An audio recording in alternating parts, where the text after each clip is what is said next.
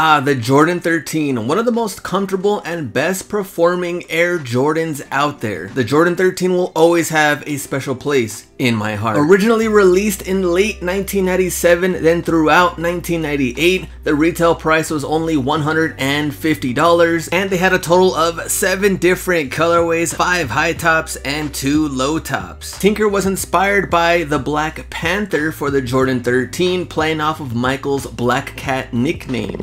The design featured dotted embroidery mimicking the base of Panther's whiskers, and featured the paw pad outsole design, and of course a circular hologram at the heel which mimicked a yellow-green Panther's eye look. Since 1998, we have seen so many different colorways of the Jordan 13s. Some of them were just downright disrespected on release day. Some of these you might love, some of them you might hate, but these are the downright most disrespected Jordan 13s of all time. Number 5, Jordan 13 Chris Paul PE. The Jordan 13 CP3 was released November 7th, 2015 for $200. This PE is from Chris Paul's New Orleans Hornets days. This black and blue version is the away version for the road games worn by Chris Paul during his time with the Hornets, and it does feature a dotted black mesh, black tumbled leather toe box, and of course the sunstone yellow accents on the tongue and the bottom, especially that bright yellow Chris Paul logo on the tongue. The blue suede wraps around the base and the heel and extends down to the midsole. This is by far one of the best looking Jordan 13s out there. So what happened to it? Well, people were not a big fan of the mesh on the sides, and honestly nobody really cared for the New Orleans Hornets. This Jordan 13 is a PE without paying the PE price. Think about it, this shoe released almost 6 years ago, retail price $200. You can pick up a size 10 right now for $240. Size 9.5 as low as $235, and size 11 only $65 higher than retail price. The average sale price is only $30 higher than retail. Personally, I do believe this is a steal. Number 4, Jordan 13 Wheat. Released in 2017, this Jordan 13 was actually called Golden Harvest, not to be confused with the original Jordan 13 Wheat. Some people still gave it the Wheat nickname, and personally I believe both of these colorways should be on the disrespected list. Now the 2017 Wheat was also part of the holiday pack, which featured the Jordan 1 and Jordan 6 Wheat collection. This Jordan 13 got an all over tan treatment, suede overlays to the tonal leather upper, suede also on the tongue, green hologram on the heel, and a black and gum outsole. Now the color may not be the best, but the quality is there for this Jordan 13. But the response, not that great. They did hit the Nike outlets immediately after release, $140. A great winter shoe. I like that this model is just something different. I would take the Wheat over one of these copy and pasted Jordan 13s any day. And of course, when you cannot get a pair, that's when the prices go up. $139 at the outlets. Now look at these prices on StockX. Size 13, $417. Size 11, $371. Size 9.5, $449. We did see a bump up in sales January of 2020, ultimately jumping up over $300 in June. Number 3, Jordan 13 He Got Game. Jordan 13 Black Toes, also known as He Got Game, should be listed in the credits for the movie. MJ did wear this pair for the 1997-1998 season, was released in 1998, again in 2013, and again in 2018. So how does an OG colorway like this one make it to the disrespected list? Since it was released in 2013 and again in 2018, it was only 5 years in between. The hype was not really there. The He Got Games were sitting at Foot Locker, Foot Actions, and more, eventually making their way to the Nike outlets, $140. Multiple outlets were carrying them, and great sizes out there, 11 through 13. Look at these crazy prices now. A size 13, $514 the lowest ask. A size 10 and size 11 both at $400. If you go back to the sales chart, late 2018 to early 2019, they were selling for about retail, even some less than retail price. They took a huge jump in April of 2020.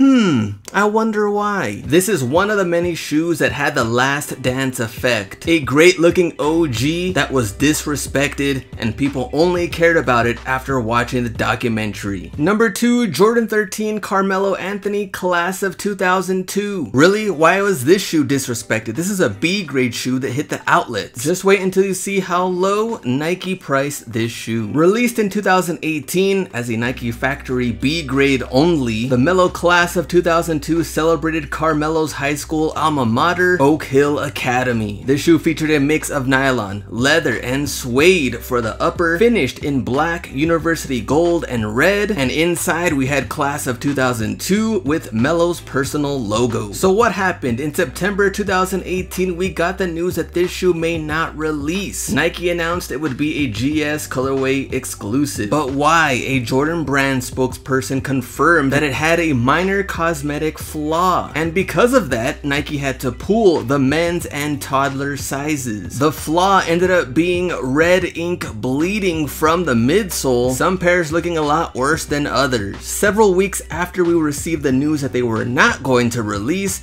they showed up in waves at the Nike outlet stores. Every single Nike outlet you walked into, they had the Carmelo 13, starting off at $160, then down to $130, then down to $100, add an extra 20% off, until finally, the cheapest, the lowest I've ever seen it, $60. Many pairs hit the back wall, and in early 2020, some pairs even resurfaced. Shout out to Cool Kicks, go subscribe to him. Legend has it, there still might be some Carmelos out there. And here's where the disrespect comes in. Some priced $100, some extra 20% off, some at $60, and now look, now that we cannot get them, the prices are high. For 2 years, the shoe just sold over $120. It was definitely priced as a steal. In May 2020, it did jump up, and now with Carmelo with the Lakers and this shoe having a similar Laker colorway, I see it climbing up again. And our number 1 most disrespected Jordan 13 of all time, the Jordan 13 playoffs. The Jordan 13 playoffs apparently only releases once every 13 years. The last time this sneaker released,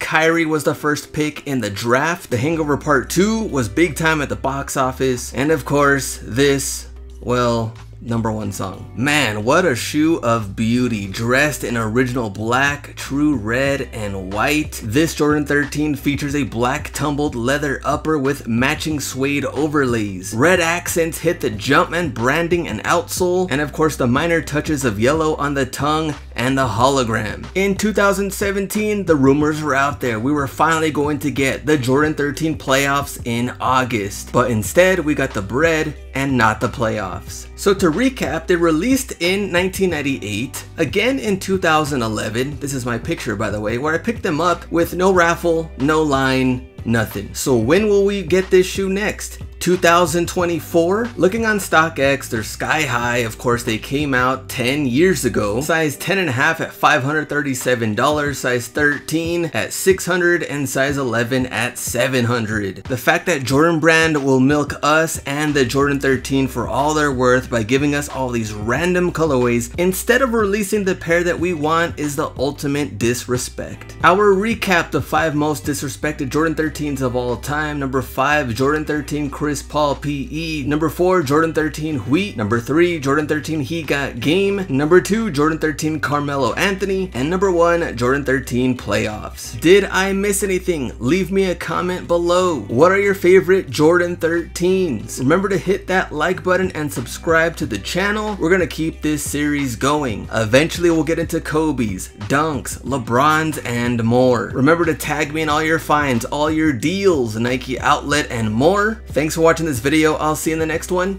Go out and get it.